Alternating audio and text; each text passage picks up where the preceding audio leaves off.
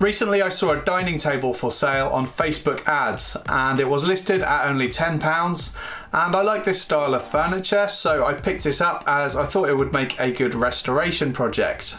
It's a small table to seat 4 people or maybe 6 at a squeeze, and it's a folding table so you can fold it up and put it to one side, and it takes up very little space, as you can see. It had a few problems with the finish, some deep scratches, chipped veneer. The finish was dry and flaky, and there were a few moisture stains.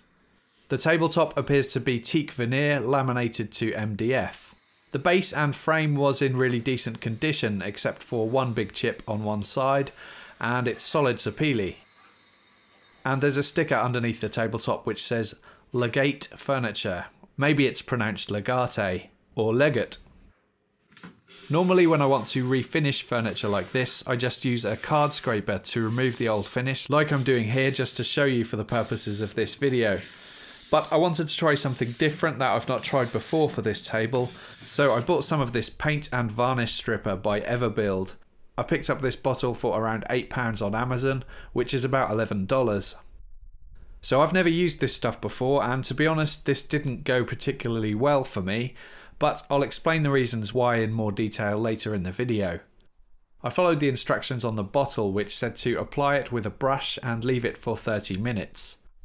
After 30 minutes, the finish was still difficult to remove, but the bottle said that I could reapply if needed, so that's what I did.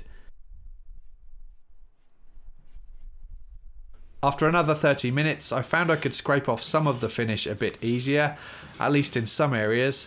There were still a few places where the varnish was being quite stubborn. The finish on the sides of the tabletop scraped off a lot easier, probably because this is the edge grain of the MDF.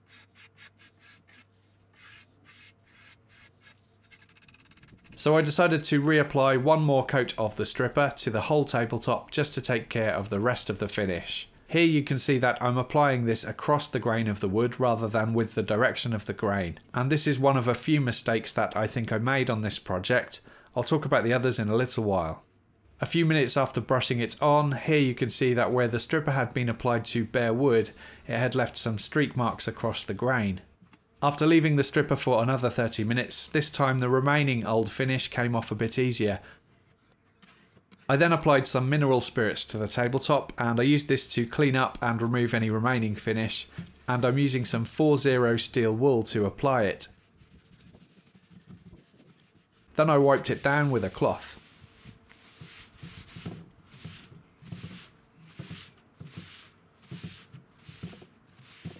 So now I had to take care of the streaking marks that the stripper had left across the grain, so I used a card scraper just to take some light shavings off. By this point I found it quite ironic that I had decided to use stripper so that I wouldn't have to scrape the whole tabletop, and yet here I was doing lots of scraping. I did manage to get rid of the streak marks by scraping though, so that was good. I thought it would be worth talking about the problems I experienced with the paint and varnish stripper and what I will do differently next time I use it. So firstly, as you've just seen, if you apply this to bare wood it will leave streak marks, so it's always best to apply it with the direction of the grain instead of across the grain. Secondly, I applied the stripper in direct sunlight, and I don't know for sure, but I suspect the heat from the sun may have dried out the stripper quickly, which meant that it couldn't perform as well. Maybe if I'd have applied the stripper indoors, it would have sat on the surface for longer, eating away that old finish, and maybe it would have been easier to remove. Thirdly, perhaps I didn't leave the stripper on there long enough.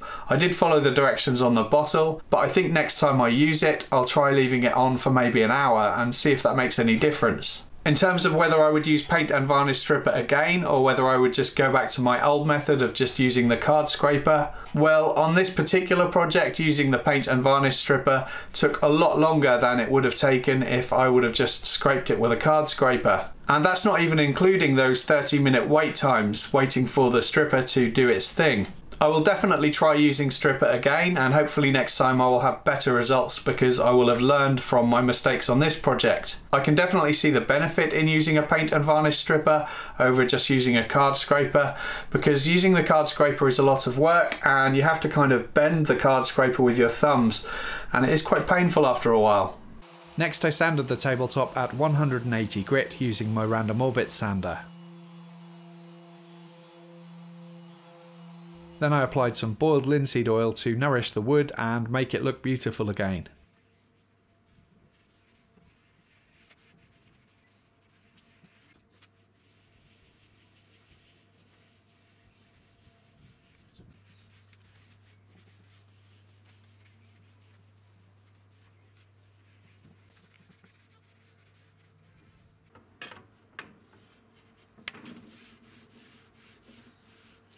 Once the oil had dried, I noticed that I'd actually worn away some of the veneer at the edges of the table through sanding. Fortunately, it was just in one small area. To fix this, I used a brown Sharpie pen to colour in the edges, and I smoothed it out with my finger just to better colour match the wood and disguise where I'd sanded through the veneer. This worked well. Next I could work on the chipped piece of veneer, and I really should have done this before I applied the boiled linseed oil because I needed to mask around the chipped area with masking tape, and it doesn't stick so well to oiled wood even when the oil has fully dried. I mixed up some epoxy to use as a filler.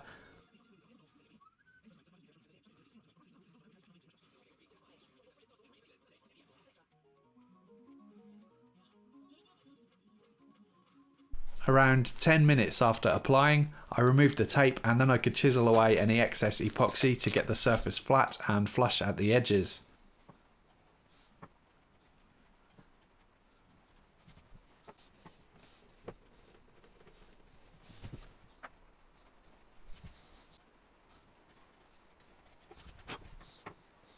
I used my brown Sharpie pen again to add colour over the epoxy and blended it in with the finish using my finger before it had a chance to dry.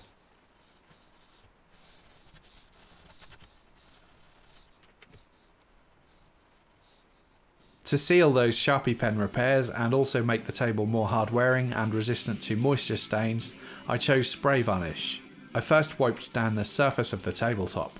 Then I applied the spray varnish to the edges of the table, and then the tabletop.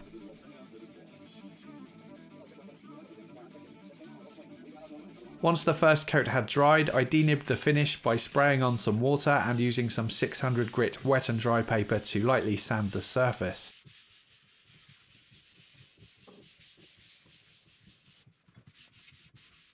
I wiped away any dust and applied the next coat of spray varnish. I think I gave the table 5 coats in total by following the same process, sanding in between coats and wiping away the dust before applying the next coat, and by this point I was happy with how the table looked and it had a nice layer of protection.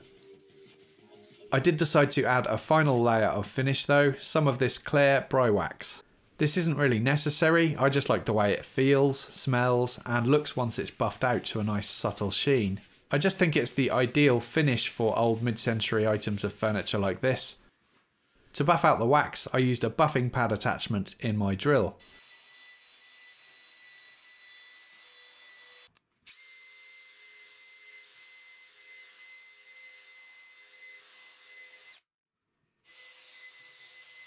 And I did some final buffing of the edges using a cloth.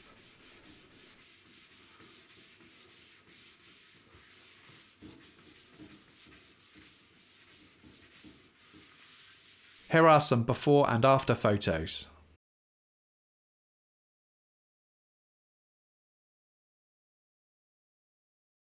That's the dining table finished, and originally I had intended to buy this, restore it and then sell it on. But now I've decided that I want to keep it for a few reasons. When I put it into my dining room to take photos of it, I saw it alongside my teak sideboard and it looked really good. I also like how it looks with my dining chairs, and when I decided I would keep the table, I did consider perhaps staining the dining chairs a darker colour to try and match that teak colour, but seeing them together with the refinished table, I actually like that they're lighter in colour. I think it works. I also really like that it's a folding table because I can fold it up, put it in the corner of the room, and that's really useful because I often use my dining room to take photos of the products that I make, and at the moment my current dining table, which is quite a bit bigger, often gets in the way of taking photos. And finally, I'm not that fond of the dining table that I was using anymore. It's the one that I built probably a year and a half ago on my channel, and I just think it's time to get rid of that one. I'm not sure what I'll do with that yet. I'll probably give it away locally, as I'm not really comfortable selling it, mainly because I've improved as a woodworker since then, and I'm just not comfortable selling something of a lower standard than I feel I'm capable of, if that makes sense. I hope you enjoyed this video. Please subscribe if you haven't already, and thank you for watching.